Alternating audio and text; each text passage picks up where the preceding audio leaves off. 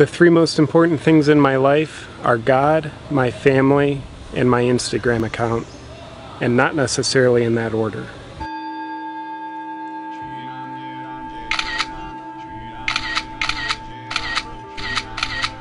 So basically all I need from you in this shoot is to capture the shocking strength of my kundalini, the radiance of my vibes, and the magnificent decalcification of my pineal gland. I like to be original, so in this photo shoot I decided to get some sunrise and sunset shots. I don't think that's ever been done before.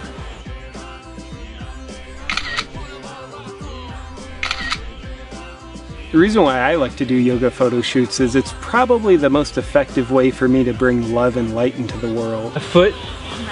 Yeah. So stack your feet. Bro, how long does it take you to take a picture? I can't hold this all day. My Instagram yoga art is all about helping people discover their inner beauty and helping them live to their fullest potential. The best way I can accomplish this is by desperately seeking as much attention as possible on Instagram. Hashtag yoga, hashtag yoga art, hashtag yoga life, hashtag living la yoga loca. Do hashtags work on video? Am I willing to put my life at risk by going to the top of a 150-foot tall unstable cliff to get a shot of me doing salutation seal? Yes, I am. Some would say I put the world at risk if I don't get the shot. People deserve to see a photo of me crushing a cliffside on Jolly Mudra. If there's not at least a 50% chance that you're going to die in your yoga photo setup, then you have no business putting the damn picture on Instagram. Thought it was a bird.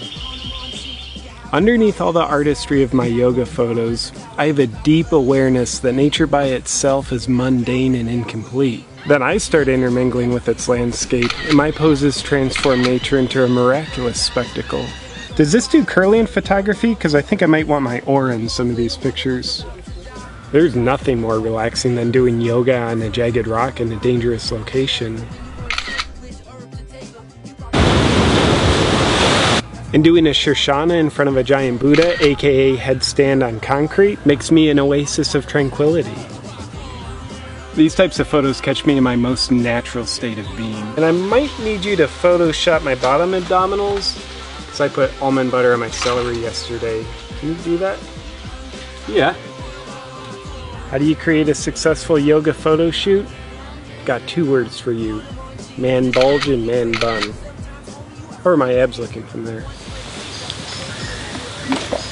And because my tiki yoga pants are made out of recycled water bottles, I've decided to help the yoga community by consuming more bottled water, because the world needs more yoga pants. He was the worst client I've ever worked with. Brian had a blast working with me. It was a life-changing experience for him to work with me. It's probably going to make his career. He told me he was the worst client I would ever work with because he was the most advanced client I would ever work with. The essence of me! What the hell are you doing? Have you ever done this before? I would definitely not work with him again. The guy's so eager to do more photo shoots with me. Hey Brian, I got your invoice for the shoot and I thought instead of making this all about the money, why don't we do like an energy exchange? I could give you some private yoga sessions, maybe even a Reiki session. Besides, all you really did was hold the camera.